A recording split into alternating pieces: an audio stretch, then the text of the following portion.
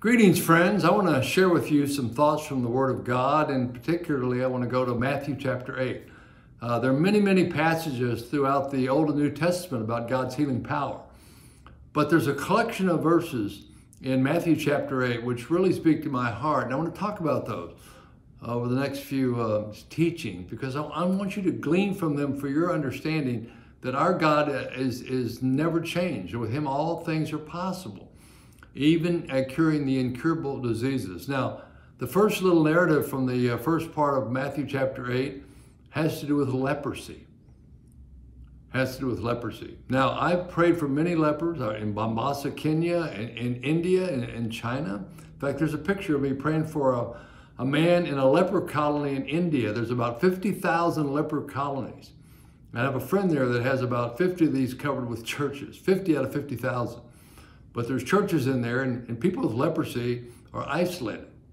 Now, the first time I prayed for a leper in Mombasa, Kenya, I came back and I asked my doctor, and he said, look, it's not really contagious. It's a skin disease, and over prolonged exposure, you may contract that disease. But for the most part, you don't. And so I remember that, and I was concerned because I was in Mombasa doing a meeting in a women's center with Rivers. And that was the first time we prayed for somebody with leprosy.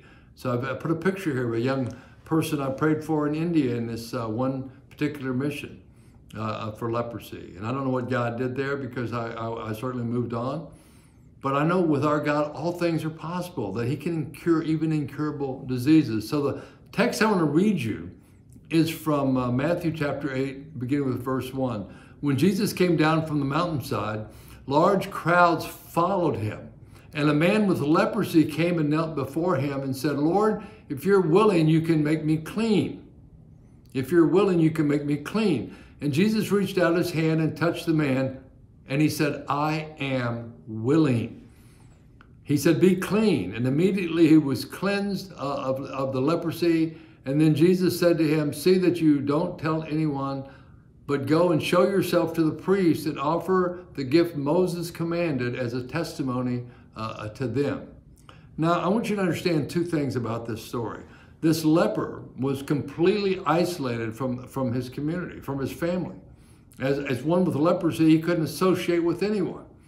It not only cut him off from community because he had this disease of leprosy, his family, but he couldn't go get a job. He couldn't work for anyone because he was seen as unclean, incurable. Lost his family, no chance to work, and he was also a beggar.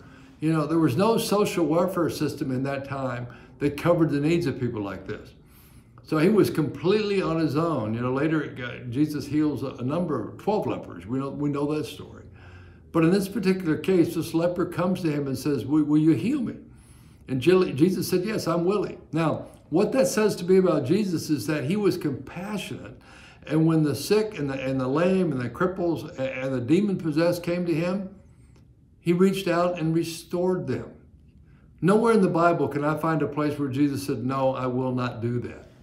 He was a presence of compassion, demonstrating the power of God in His life, and also to identify Jesus as the long-awaited Jewish Messiah, revealed in power. In the Old Testament, there were only two people that I know of that were healed of leprosy. One was Moses' sister Miriam, and we find her healed of leprosy, I think, in Numbers chapter 12. And then in 2 Kings 5, we find a general, a pagan, a Gentile general named Naaman, who was healed of leprosy. But in the Old Testament, Miriam, the sister of Moses, and Naaman the general were healed. But not until the time of Jesus, when He comes in. Now, what's interesting is that He tells the man to go and do what Moses required. Go make a couple of offerings to the priest. Why? So they can certify the fact that you're healed.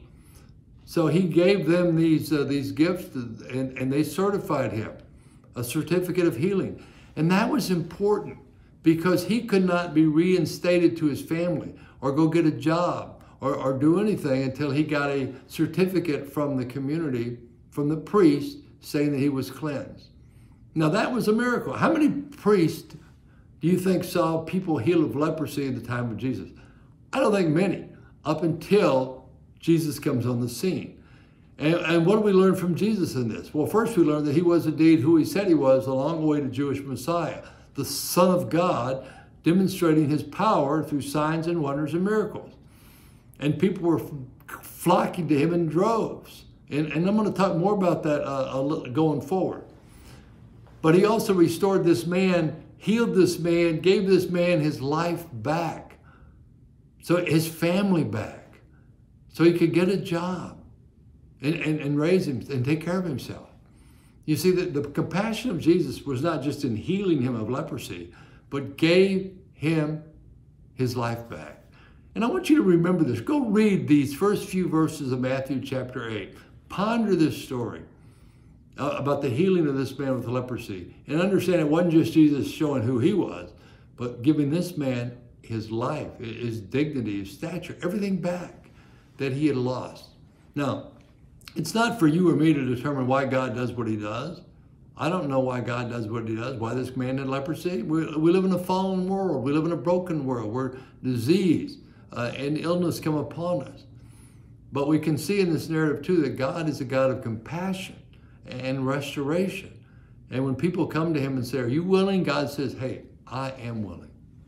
It goes back to that James chapter 4 passage. You know, draw near to the Lord and he will draw near to you. Food for thought. Food for thought. All right. Look, if you want to reach out to me and share your thoughts, hit the comment button right now on Facebook. I'll get back to you. If you want to send an email, a prayer request, go to paulteskeministries.com, hit the prayer button. I will get back. I answer all of them. And again, I'm growing my YouTube page, Paul Teske Ministries, with teachings and testimonies and for you to benefit you. So go to my YouTube page at Paul Teske Ministries and check out. I'm using these talks to enhance and build up people in their faith walk, all right? So I'm here for you. I'm doing this for you because I care about you. I want you to go in peace now and serve the Lord. And all God's people said, amen.